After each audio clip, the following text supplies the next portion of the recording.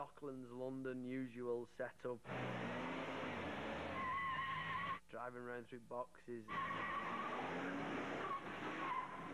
A lot of rolling around. The theme music was good.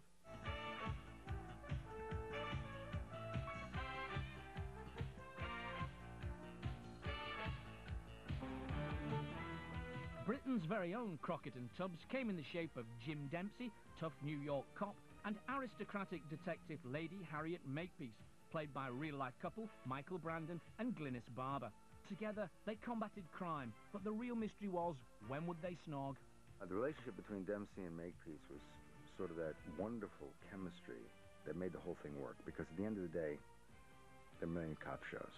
What makes this one different? And it was the chemistry between these two characters. Well, Dempsey was a bad guy on the side of the law. That's how I sort of saw him. He was, you know, a diamond in the rough. The sights are zeroed for normal vision.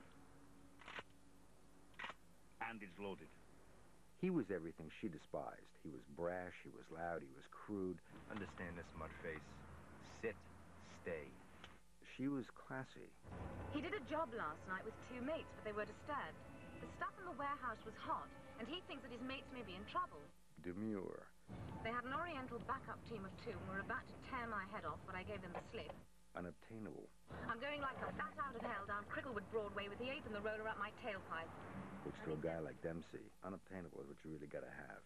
You know, she despises me, but she's gonna love me. You know, it was like that kind of thing. It's okay, Sarah. It's only Dempsey. Makepeace, for me, was Tinkerbell with a gun. Police! On the floor, face down, spread your arms and legs. I mean, that's how Dempsey saw her, not for me personally. I saw her differently. I married her.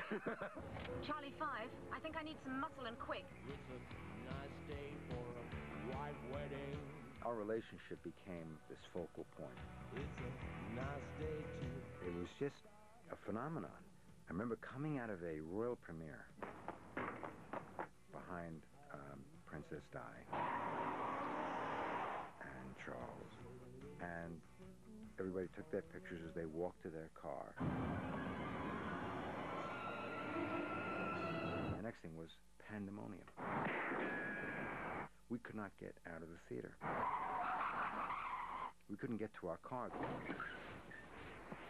People on top of the car, on the hood, everywhere. Couldn't see because the cameras were going on. Down! Running alongside, falling down, jumping on it, fighting. Glynis was hysterical, crying in the back. You know, she was totally frightened by the whole thing. Come on. The party's over.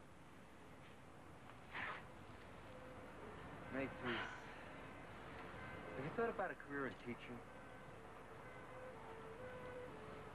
Politics. The space program. You know, they're sending women to the moon these days.